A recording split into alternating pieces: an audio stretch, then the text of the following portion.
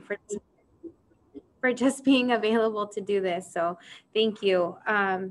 Today, Tricia's going to cover bookkeeping 101, but really through QuickBooks. So any QuickBooks questions that you have or any questions related to bookkeeping, Tricia's going to be able to answer those during her presentation. So feel free to utilize the chat box or unmute yourself and we can get that dialogue started. So without further ado, I'm just going to pass it over to Tricia so I don't take any more of her time. But yeah, don't forget to utilize the chat box if you have questions. Great. So my name is Tricia McCullough, and I'm the owner of Augustedge PLLC. It's a CPA firm. I have been doing accounting started on my own since 1997, and I've been in the Valley for approximately 14 years now. Anyway, so one of the things that I also have done is teach QuickBooks across many different states and my own classes, not anything that Intuit provided. And it's been a while since I've done some teaching, and this really is QuickBooks 101 or Bookkeeping 101. And generally, I like to get an idea of, who I'm teaching it to, like just the industries that are on here. But I am going to just, before I start to ask some of those questions, because I'd like to answer things that you may have questions about. I do want to just talk in just very quickly some general things about the QuickBooks program.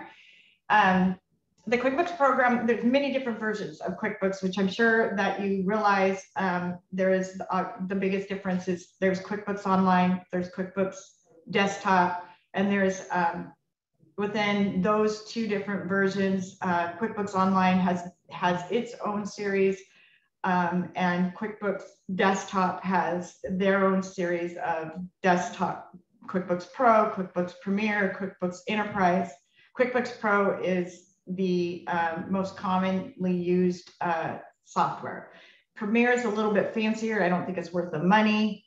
It is for me as an accountant because it has accounting tools in it, but generally it's not necessary for most businesses. And it's a funny thing, if you buy QuickBooks Pro or QuickBooks Premier, you can actually, the accountant version, you can actually toggle back and forth to every version of QuickBooks, which is kind of funny because it's the same price.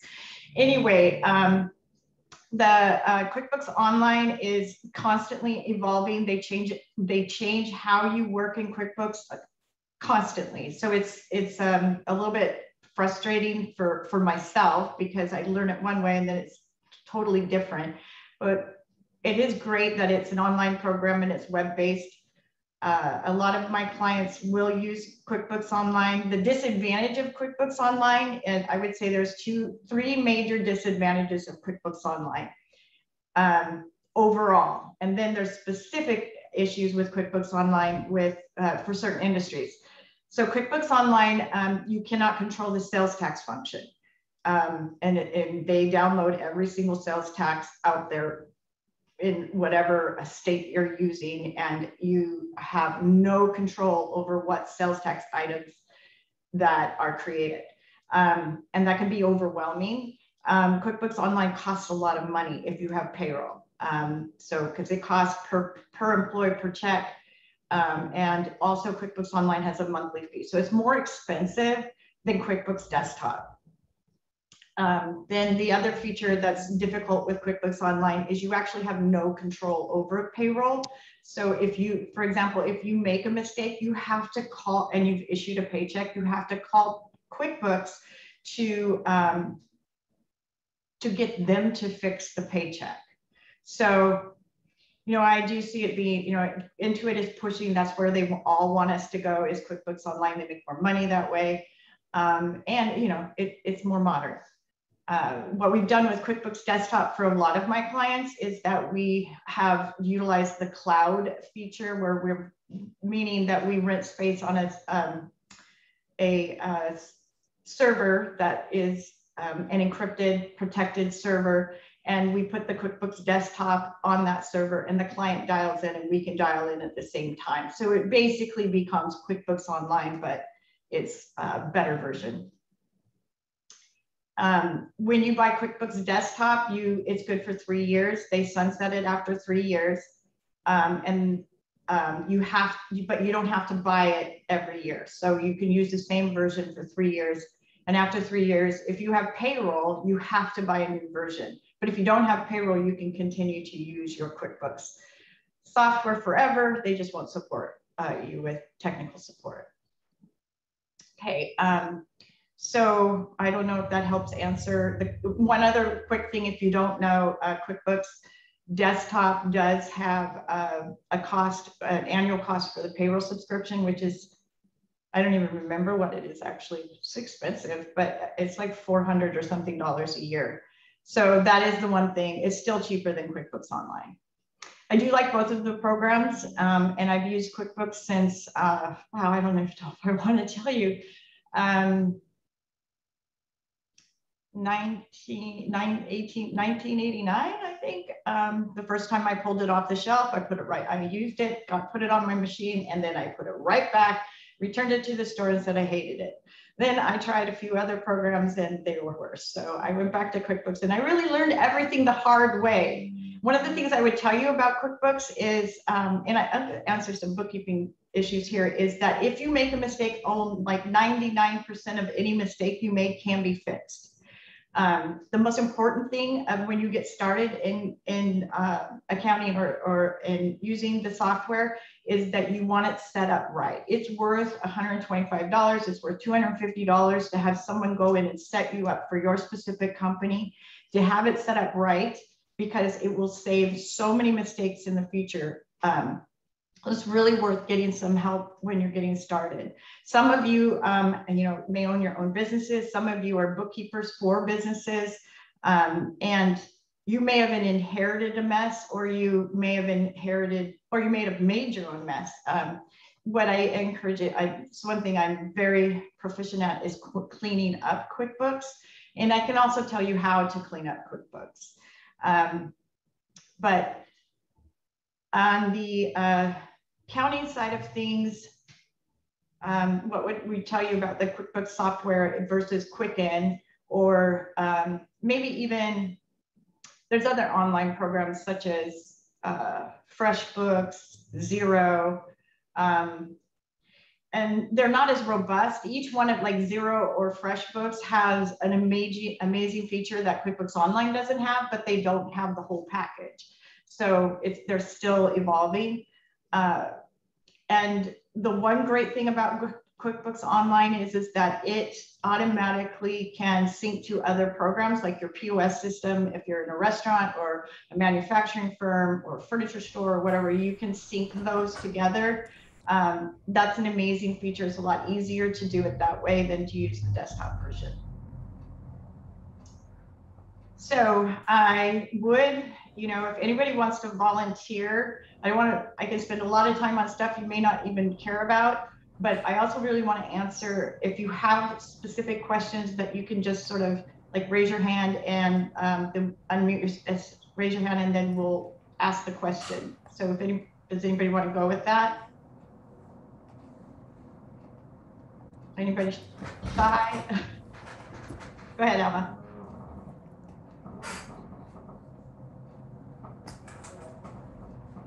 Okay, with that being said, I'm just going to show you some basics. So I'm going to share my screen, and you may interrupt me at any time if you have a specific question. So I'd like it to be sort of fluid. I'm going to go here and share the screen.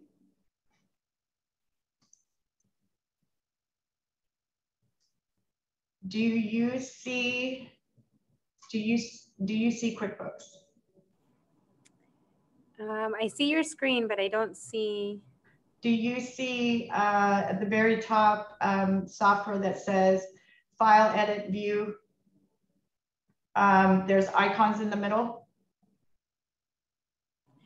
No, I think you'll have to do the share screen again. This happened to me once before. Do you see it now? Nope. Try it again.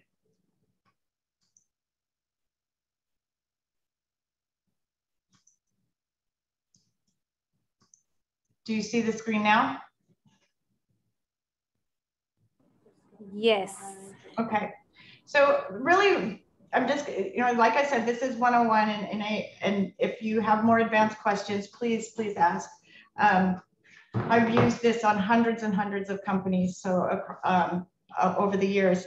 Right away in this new version of the newer versions of QuickBooks, they have this sort of shortcut list on the left-hand side, and I really feel like that is redundant and it's always in the way, it's taking up your screen space. And I just want to walk you through some settings that you may want to do immediately when you start your QuickBooks company, or even go back if you've already have a company set up and check on these preferences, because they really, really help. Before I do that, I do want to point out the home screen. I don't use the home screen only because there's nothing wrong with it, but only because I have to stay consistent when I'm talking over the phone or trying to walk somebody through how to use QuickBooks. But essentially there is an icon. If there's one way to access a different screen or a different area of QuickBooks, there's probably 15 ways to get to the same thing. So, so I don't really use this home screen, but please do use it if you're comfortable. But what I really, really like about it is it tells you the workflow. And that being said, here, if I were to start with entering a bill, I must go to follow the arrows. I must go to pay bills. I cannot go to enter a bill and then go over here. Do you see my mouse?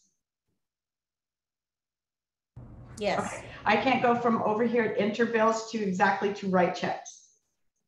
There's no line there. It just doesn't work. You cannot do that. If I create an estimate, I can automatically turn it into an invoice. And then from an invoice, I have to receive the payment. I have to go through what's called receive payments. And then if I receive the payment, then I'm going to record the deposit. So I can't just go from invoice and take a little loop over here to record deposit. I cannot do that. So you really this workflow is very helpful.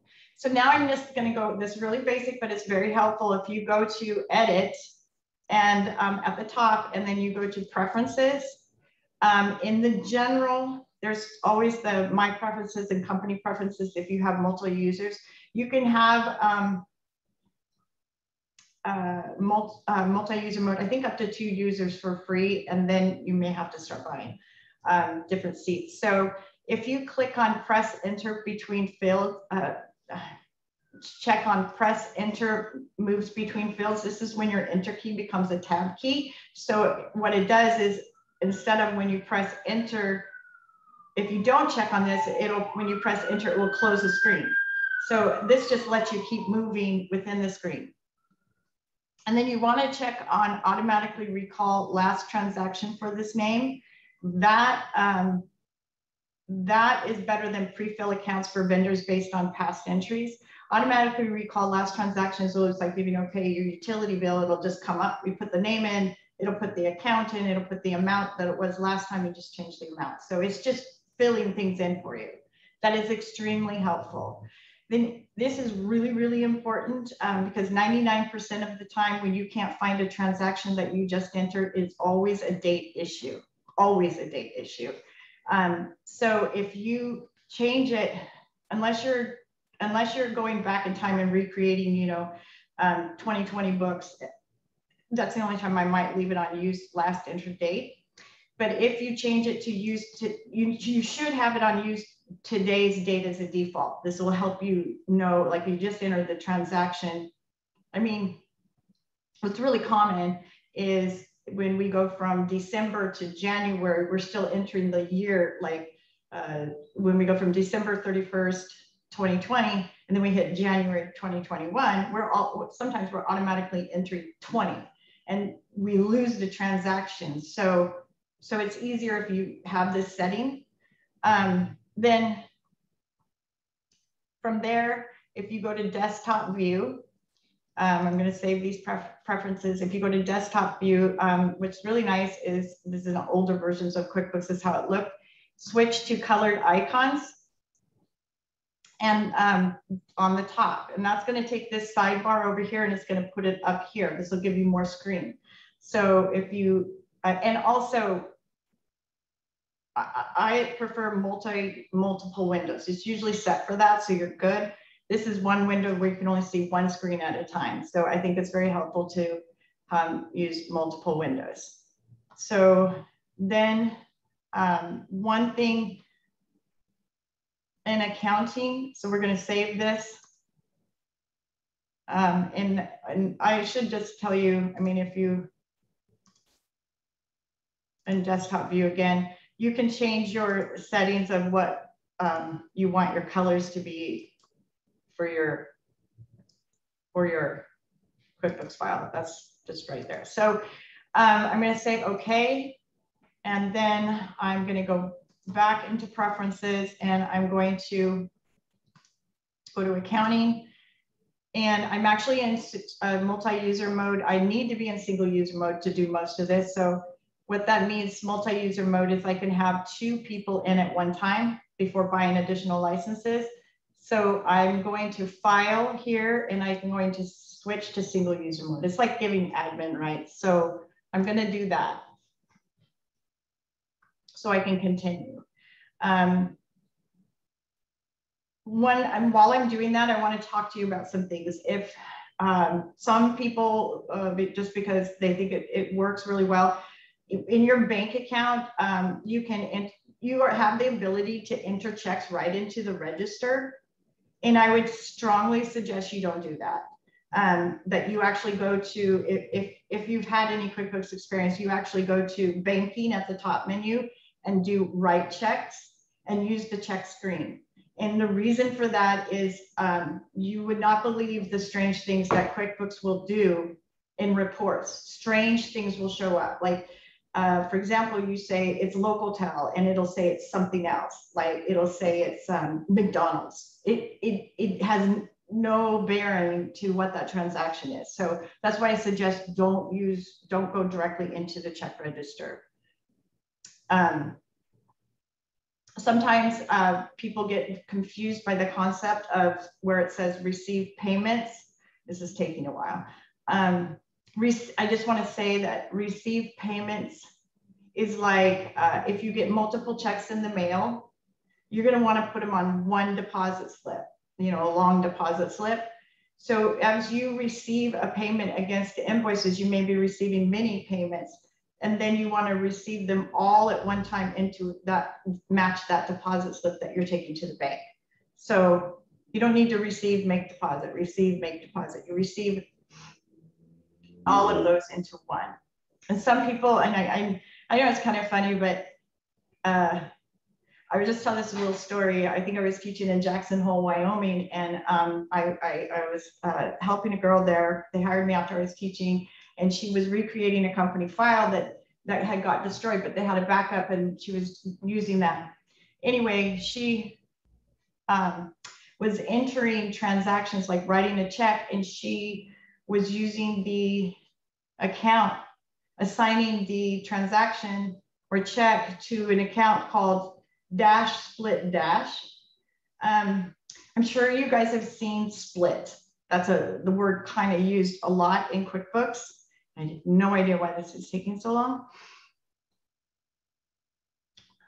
So if you've seen, she was just looking at a printout of the check register and it said split. So she created an account called split, which means nothing. Split, when you see that in a report, it simply means there are more than one account was used in that transaction. Then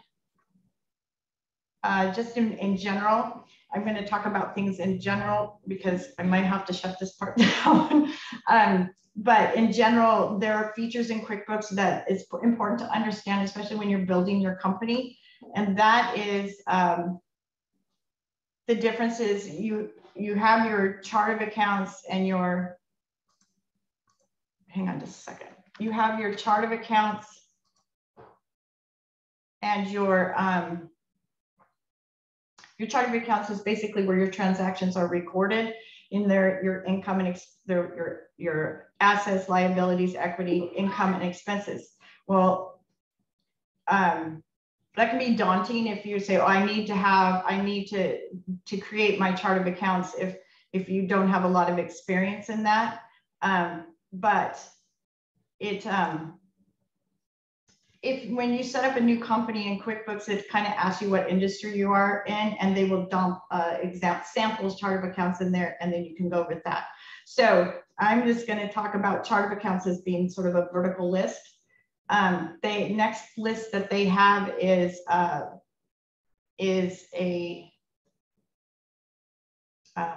classes. Classes are used in a lot of transactions. And classes, I would say, is kind of a horizontal list. And what classes are used a lot for is to record transactions in like a profit and loss per profit center. So if I was this works with classes are really important for nonprofits that receive grants.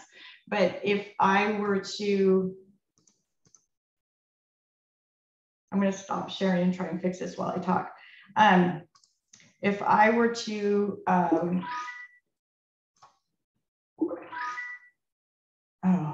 that's it. Our internet went. No, our internet couldn't have gone down.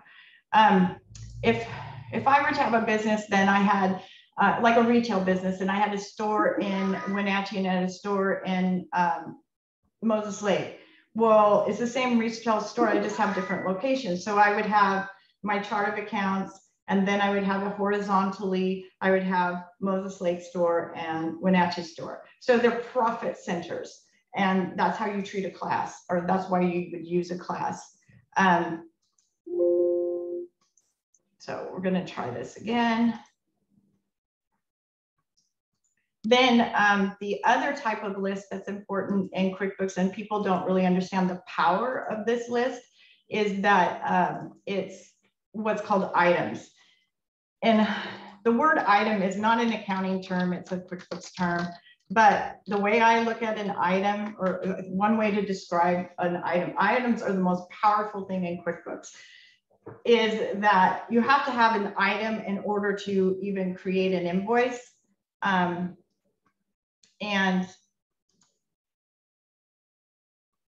okay, we're just going to do it this way.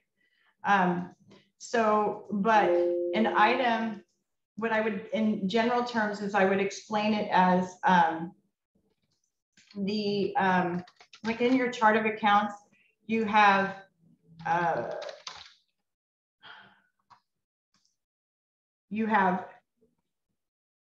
your main accounts, right?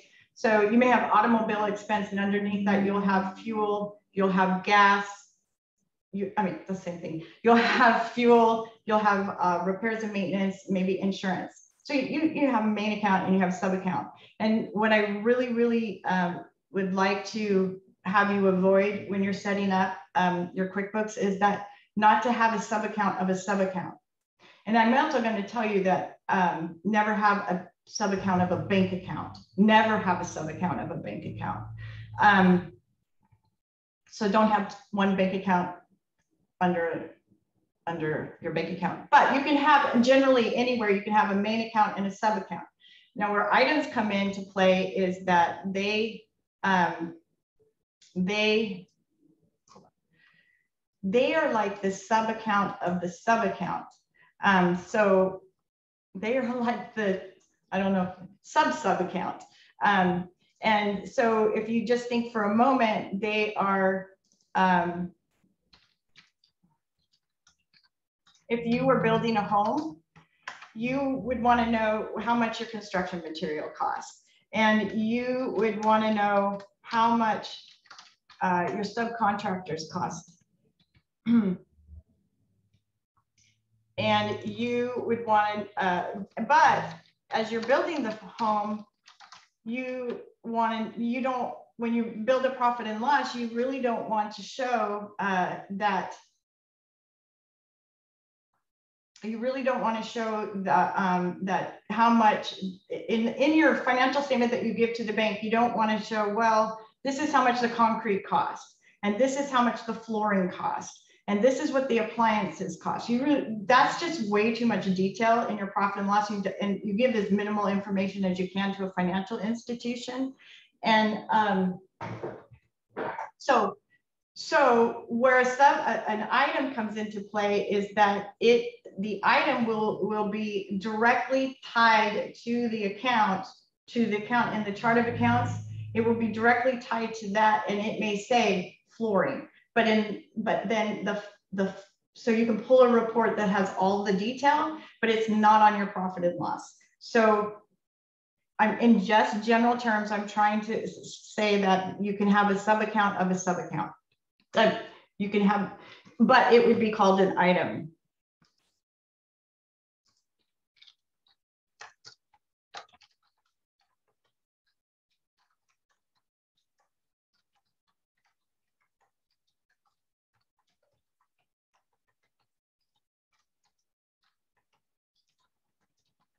Okay, so I just typed a message to IT because, you know, of course, if I'm doing a class, I'm going to have problems. Anyway, I want to demonstrate what I'm talking about with the classes, and I also want to put out there that if you don't, the most commonly used class is the type service.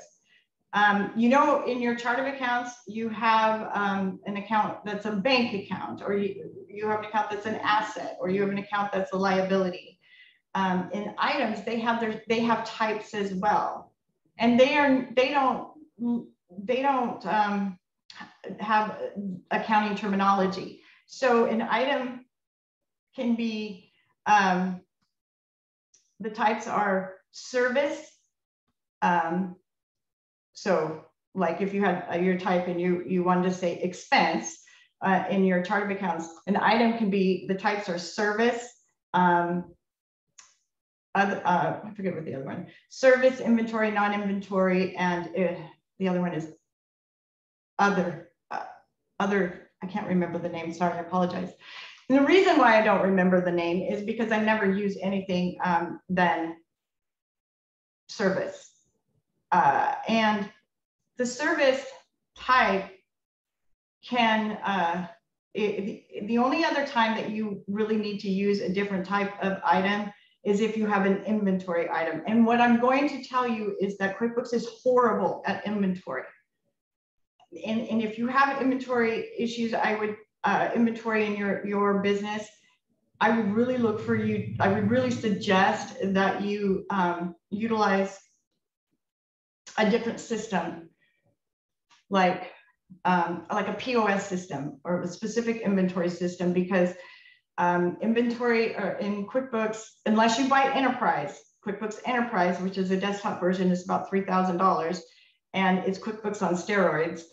It holds 5,000 times more information. I set it up for the Colville Indian Housing Authority, and I had 20 people logging in at one time. So that's a big software. So anyway,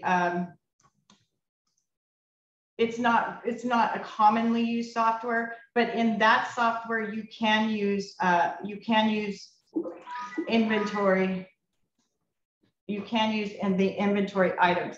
Anyway, so I'm getting my IT is helping me right now. I'm getting my server back up. So the types of items, service items can be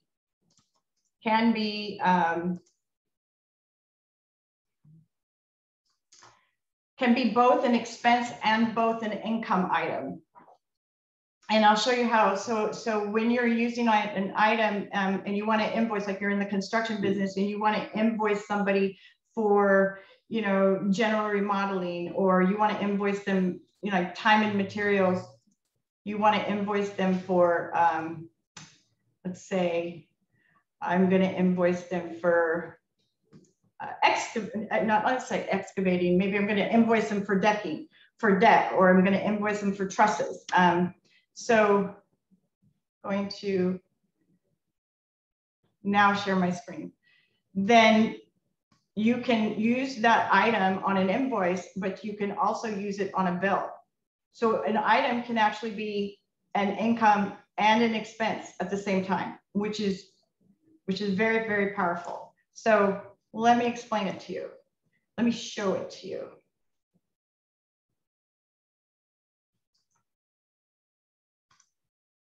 Okay, can you see my QuickBooks screen?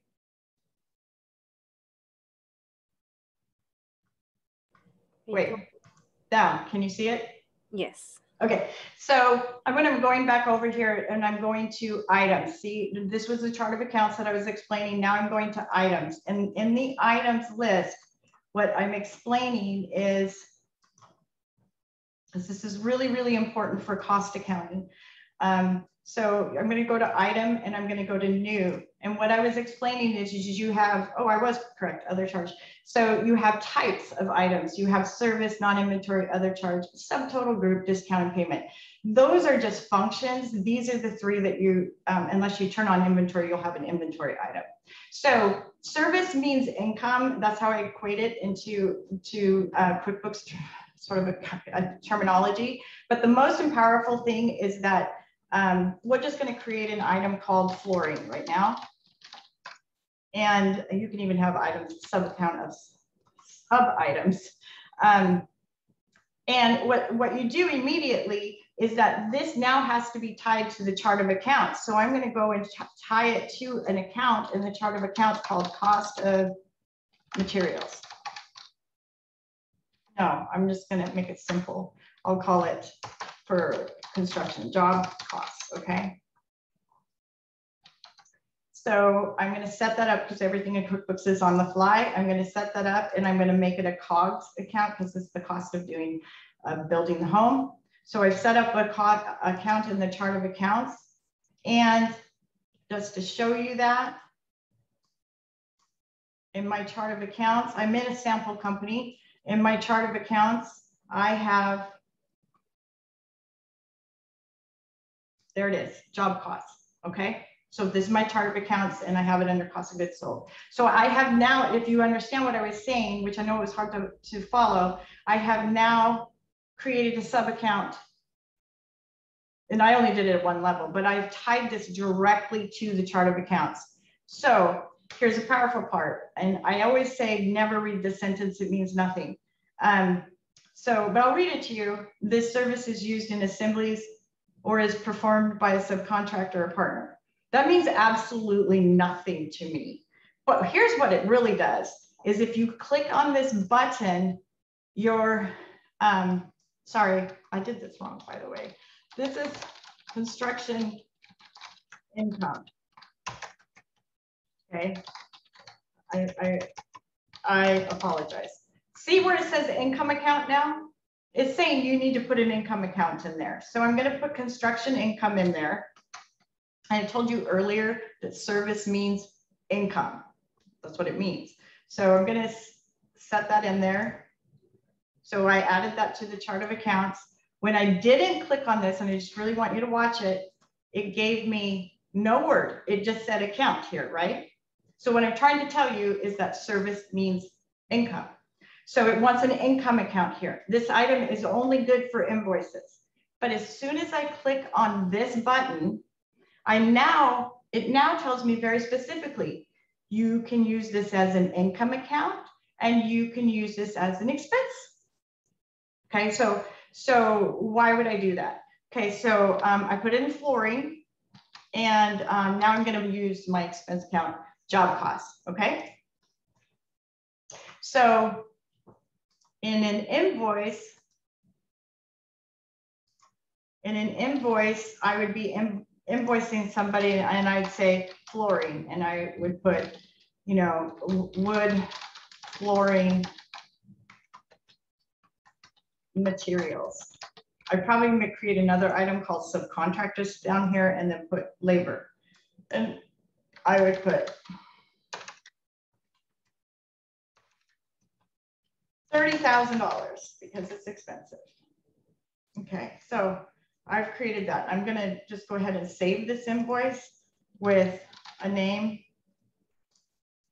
Okay, and I'm in a sample company. So I'm going to save this invoice and I'm going to go to your general report your profit and loss, which is under company and financial. And I'm going to do this on the accrual basis. And you can see I just created 30,000 of income. You see how that works? Okay. Now I am also going to go, now I can do a bill or a check. The point is I'm doing an expense. I'm going to go to banking, write checks. This is where I told you before that you want to go to banking, write checks. Please never go into the bank. I'm going to check on the checking account right here. Never go and enter a transaction directly into your register. Or a deposit. Don't go in here and say this. It completely allows you to. There's no problem. It allows you to. It just causes crazy things to show up on your reports. So that's the reason why I say not to do that. So I just saved it, but I shouldn't have. So then, if I go talking about items again, if I'm in banking, write checks. So I'm now going to go, okay, I'm going to pay, I'm just going to make it simple for us, Lowe's, okay? Now I'm going to write a check to Lowe's because it's a vendor, because I want to record the cost of the flooring because I have the flooring income, but now I want to know what the flooring, I need to know this so I know if I'm making any money on the job, right? So I'm going to, an item also I want to tell you is the lowest level of detail in QuickBooks. And I already told you it's the most powerful. So in your tabs down here, you have two tabs. You have an expense tab and you have an items tab. Now, what I would tell you is that an expense tab is, some businesses don't need items, but in this type of business, you would want to use it. And items can be all kinds of different things. I'm just using the construction industry right now. So in the expense tab, I would put things like telephone costs, or I put things like insurance, or I mean, overhead type of expenses. So if I could rename this, I would call this direct, or I would call this overhead expenses, not just expenses. With items, I would call this direct expenses. That's what I would rename this as. So this is a direct expense to the job. So I would put flooring in, and I would say that it cost me $10,000.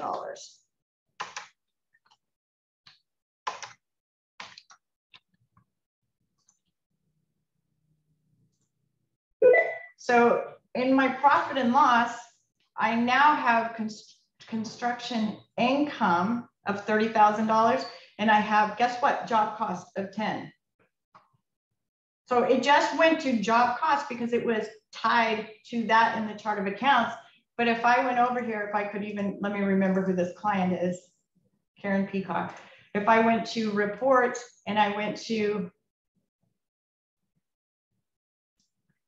job profitability detail, and I put in Karen Peacock, I could pull up a report. Well, this got a lot of other stuff in it, sorry. Oh, where did my stuff go? Oh yeah, here. Sorry, just ignore everything, but in here, the $30,000 of income. And I have to actually, something very important that I forgot. I'm going to go to banking, write checks. In this item, in this account. Okay, so under edit, I'm missing a part in QuickBooks. Oh no.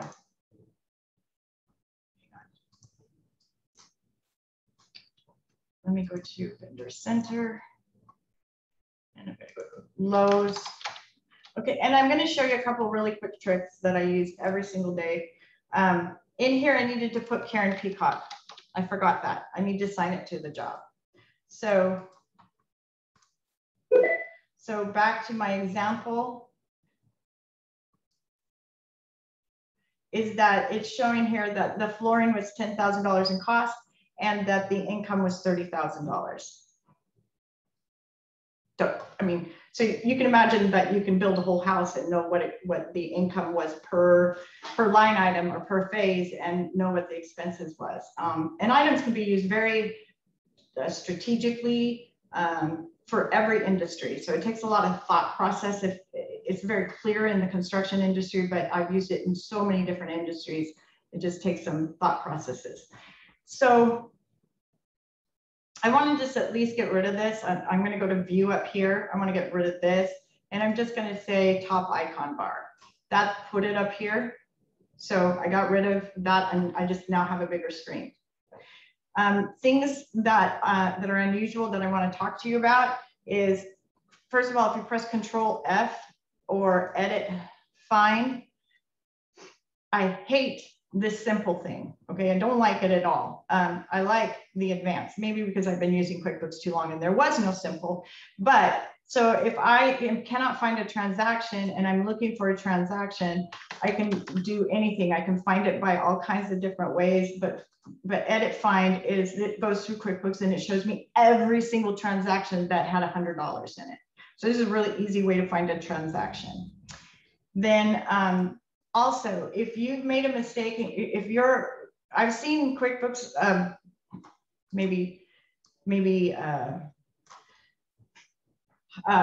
this might be too much, but I'm going to collapse this. So in a balance sheet, your assets here have to match your liabilities and equity at the bottom. I've actually seen it come out of balance before, and that's crazy that it can happen. I've seen it, I know how to fix it. But when QuickBooks has made a error, not a user error, like there is something wrong with the software, you know it should be right. So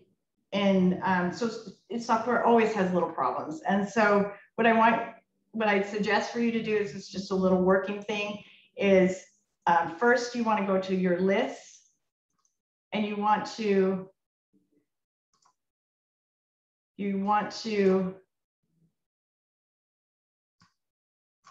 go down to accounts, and you want to resort your list. So every list you can find, you're going to look for that resort button. You're going to resort your list. Sometimes that takes away the bugs.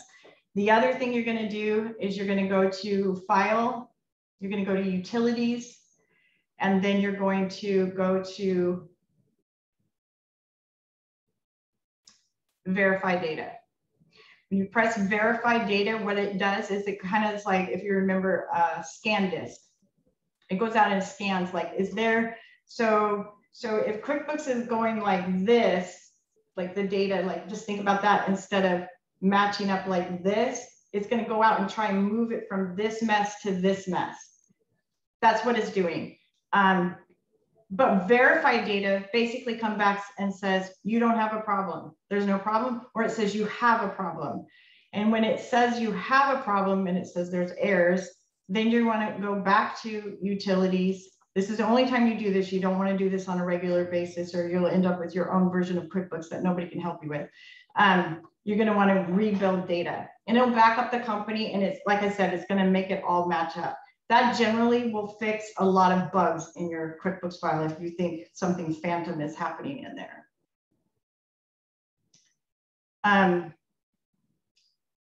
Does anyone have any questions? I'm trying to go through this kind of fast and hit some highlights. Yeah, we did get a question through on the chat box. It says, how do you make QuickBooks automatically deduct for the Washington State paid medical and family leave tax? Oh, okay. Great question. Let's see if there's QuickBooks downloaded. First of all, we are being bombarded. If you're doing payroll, we are being bombarded with changes, constant changes. We can't even use 941 Q1 in QuickBooks because it's outdated.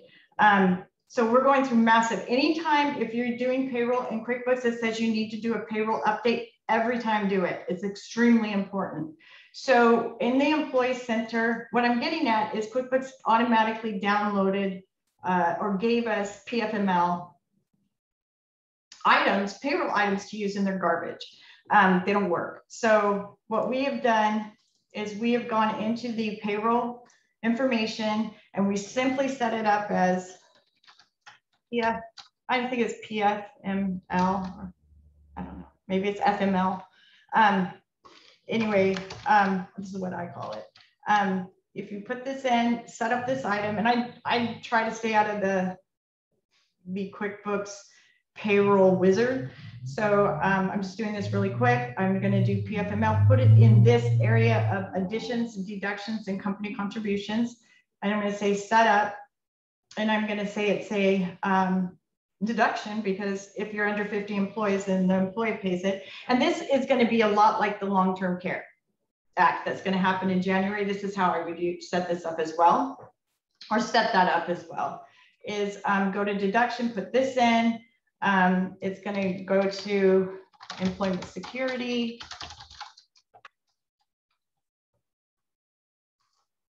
I'll just quickly add that. And then there's no tax tracking type. We don't get a deduction on our tax returns for it, so it really doesn't need to be on the W-2. Then it's not subject to any taxes, so we don't have any taxes checked in here. Then it is subject to quantity because it's based on wage. And then finally, it's really up to you if you want to. I would always put it on net pay. And then it's 0.2533%. So I'm not going to schedule a payment right now. So yeah, it's a sample company. That would be bad news if we really had it. So if I were to pay Deborah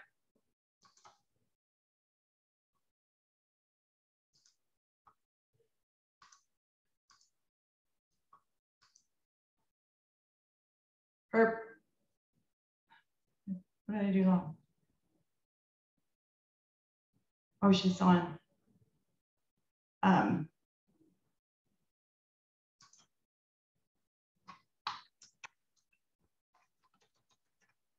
I think I did this wrong. I apologize.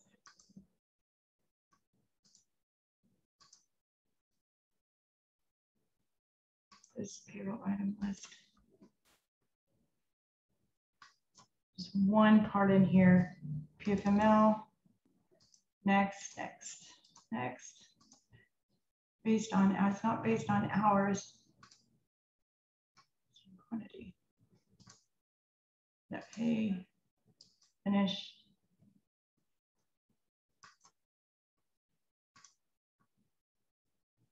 Employees. Pay employees. I don't think this is going to work. Let me, since I do tax returns, it's been a while. Let me go get someone to show me what I'm doing wrong. But you got the basics. I just need to find something out. I need to, doesn't PFML is supposed to be on quantity, right? Because it's on wages. Yeah, but I don't get that. Can you come help? Okay.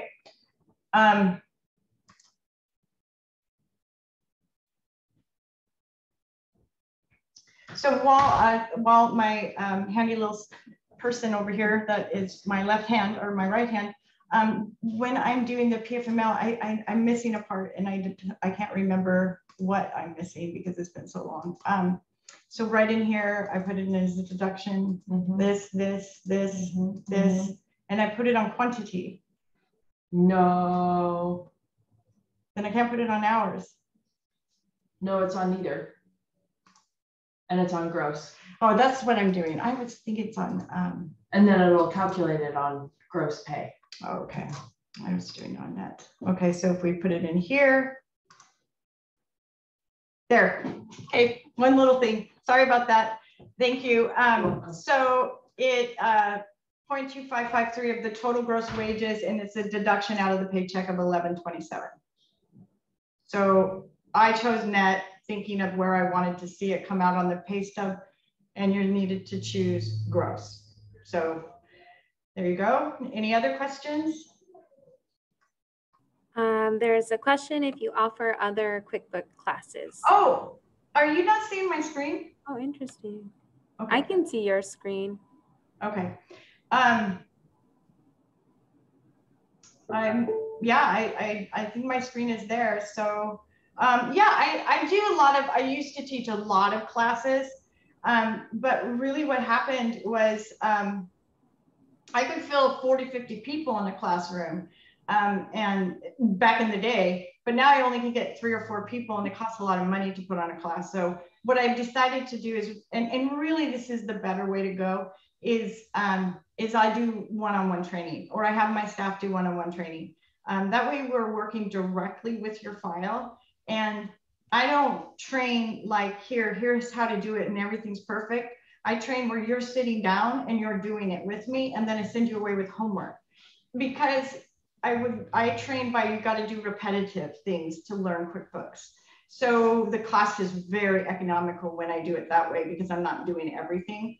The most important thing, the thing you never want to mess with, is setting up payroll. That's really, really important, to have someone help you set up payroll, because payroll can be tricky, and lots of issues can come up there. There is one other question before we run out of time, and I'm sorry that I missed it, Valerie. It was if there's a way to change the width of the displayed columns, especially when you're in the check register. What I can tell you in there is, this is a lot to look at. I can't control these columns. I can't control these columns at all, but you can, if you haven't noticed or seen this yet, the only way you can really control these columns is to control your screen. So you're compacting it. But also, you can also just click on this button right here, one line, and it's easier to read. So when I was talking earlier, do you see this account split? Okay. All that meant was that there's more than one account used in that transaction. I hope that helped. All I do is make the screen smaller. Any other questions? Yeah, can you hear me? Yeah. Yeah. A simple one. I have 2016 desktop and was wondering if that's going to work.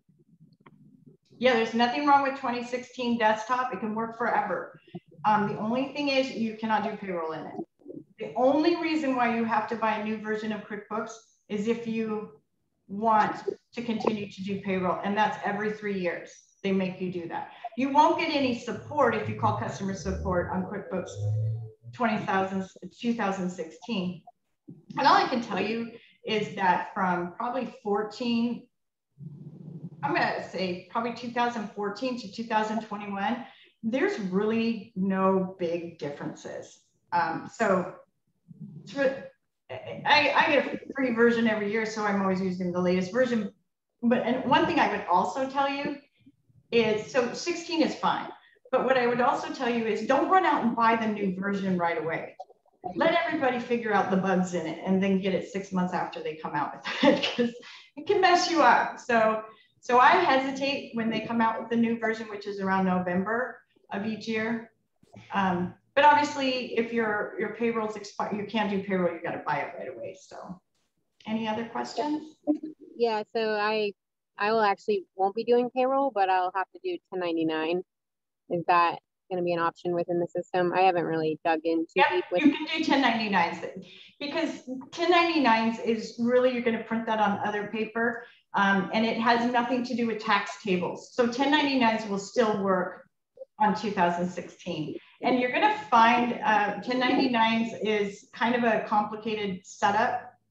You have to set up your vendor, and you have to set what chart of accounts to look for. And under vendors is where the 1099 information is, because it's hard to find it if you don't know where it's at. So it's under vendors. I would know that. Yeah, so what I would suggest, because it will take more than just a few minutes that I have, is honestly, and my version right here won't match the 2016 version, because they keep messing with how to do 1099s. They've actually made it more complicated. So one way to stay with 2016. I would just try to find a YouTube video on how to do a 1099. And the basic concept, even if you're in a new version, the basic concept will come across. because you've got to map what accounts you want QuickBooks to look into. So it doesn't look into telephone expense, it looks into professional fees, right? Because we only give out 1099s for services. We don't give it out for products. We only give it out for services. We only give it out if they're not incorporated, and we only give it out if it's $600 or more, unless they're an attorney. Yeah.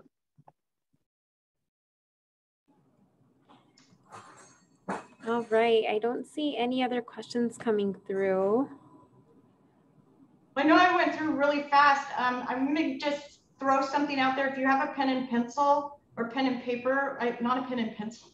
If you have a pen and paper, you may wanna write this down. And here's your accounting tip. And what I'm gonna tell you is, I'm one of those that has to really do to learn. And I all through, even I graduated summa cum laude, and I still didn't know this when this easy little thing to learn when I graduated. So if you write down asset, if you want to increase an asset, like you want to add a vehicle to your books, that's an asset. If you want to put money in a bank account, that's an asset. So if you want to add an asset, you're going to debit the asset. Okay, so if you're adding, you want to add, you debit. If you want to get rid of that vehicle or get rid of that asset, you're always going to credit. So to increase an asset is a debit, to decrease an asset is a credit. I'm going to go through this very quickly. If you want to spend money on anything, again, I'll just use something simple, like I need to spend money on a telephone expense. So if I want to record a telephone expense, I'm going to debit.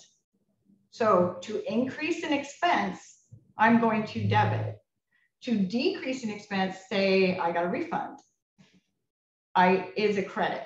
So to increase an expense is a debit, to decrease an expense is a credit.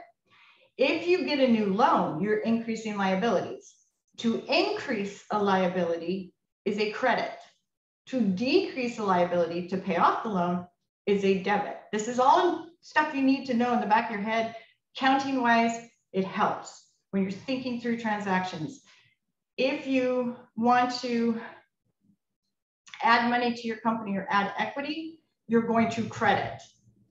If you want to take money out of your company like a draw, you're going to debit. So those are all you have to know in accounting. That's it. And everything else comes naturally. There was one other thing I was going to say, and I have forgotten it.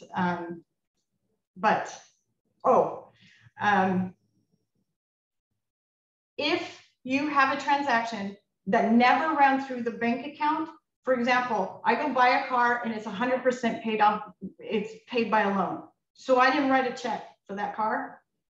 If you have a transaction that never goes through the bank account, it's always a journal entry, always. That's how you get it in the books. So I know that was a lot of information at once, but I hope it was worth your time. Yes, thank you so much, Tricia, for doing this presentation for us. And I will make sure to get this uploaded on our social media pages for anyone that missed it. But I'm also going to share your information for everyone that registered. So if they would like to do that one-on-one with you, they can definitely reach out and hopefully get scheduled with you. But thank you so much for all the information. Thank you, everyone who joined us. Again, if you have any questions for Tricia, I'll make sure to include her email and contact information after this presentation. Thank you. Have a great afternoon. Thank you. Bye. Bye-bye.